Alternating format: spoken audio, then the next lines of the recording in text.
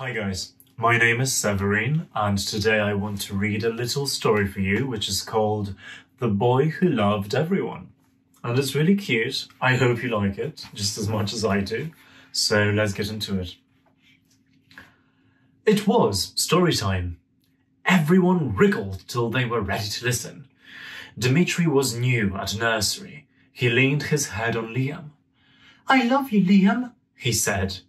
Liam didn't know what to say, so he said nothing. The teacher began the story. It was about a dragon, a volcano, and a magic teapot.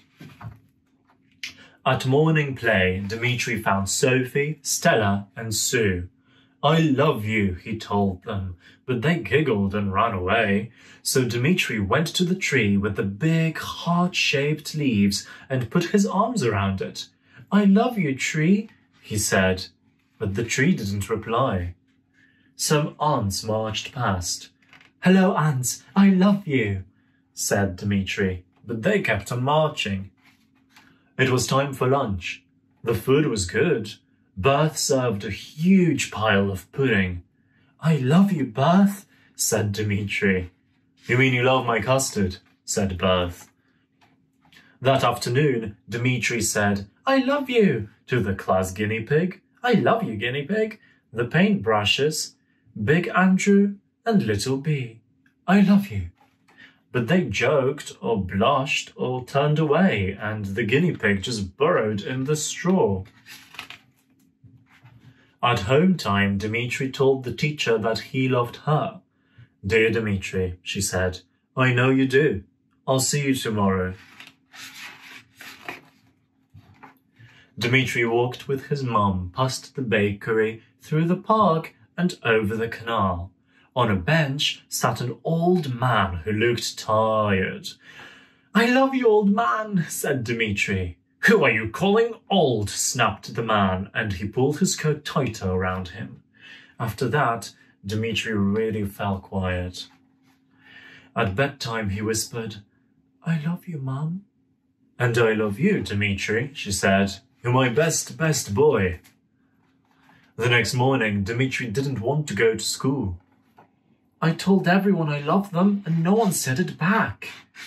Mum helped him put his coat on and wrapped him up warm. "People have lots of different ways of showing how they feel," she said, as they walked towards the canal. "When you tell people you love them, they feel it, even if you can't always see it," she explained. "Your love spreads out and grows in new places." They saw the old man on the bench. He was opening a tin of tuna and feeding the stray cats breakfast. "You see," said Mum, "he's saying, 'I love you' to the cats." In the park, they saw Berth on her way to school, and she gave a big wave when she saw Dimitri. "Look," said Mum, "she's saying it with her smile." The playground tree with the heart-shaped leaves was filled with singing birds as Mum said goodbye. Beneath the branches, Sue, Stella, and Sophie were feeding the birds. Dimitri looked at the tiny birds hopping with enjoyment and wished he could join the girls. He stood on his own, feeling uncertain. But then Stella saw him. "Come and help us, Dimitri," said the girls, and they gave him a packet of birdseed. One bird jumped onto his hand and tickled his palm with its lightness. Then Liam came over and gave Dimitri a hug. "Hello, my friend. Will you sit with me at story time?" he said.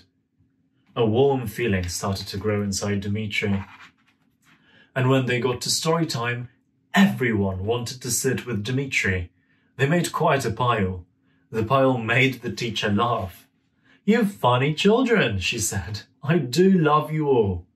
This time, the story was about a frog, a mountain, and a rabbit who loved everyone.